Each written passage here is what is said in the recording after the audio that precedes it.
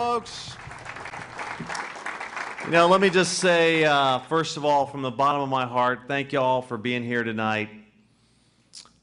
More than 40 years ago, my parents, who were immigrants from India, came to this little town, which gave them the American dream.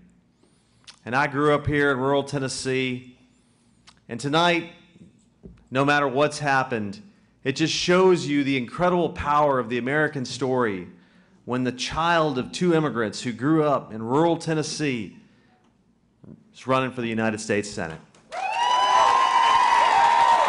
Yeah. Now, oh, thank you, thank you, thank you, thank you, thank you. I just called to congratulate Ambassador Hagerty,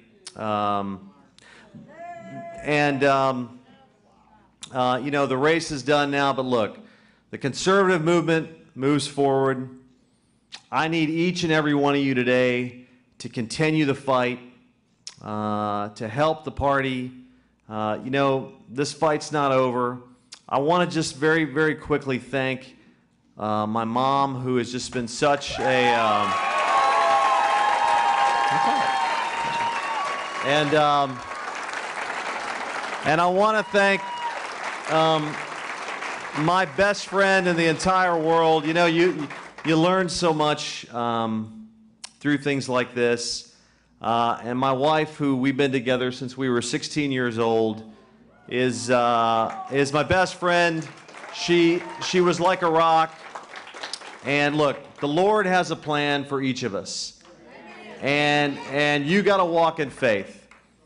And what we did in this campaign was we took the high road. We didn't make attacks. We didn't do any of that. And I want you tonight, when you go home, to feel proud. Because look, no one ever thought we'd come this far. We went 12 rounds. 12 rounds with the establishment folks, and we came up short. But I want you to know this. I love all of you. I am so grateful to you all, and we will continue this fight. God bless you. Thank you so much.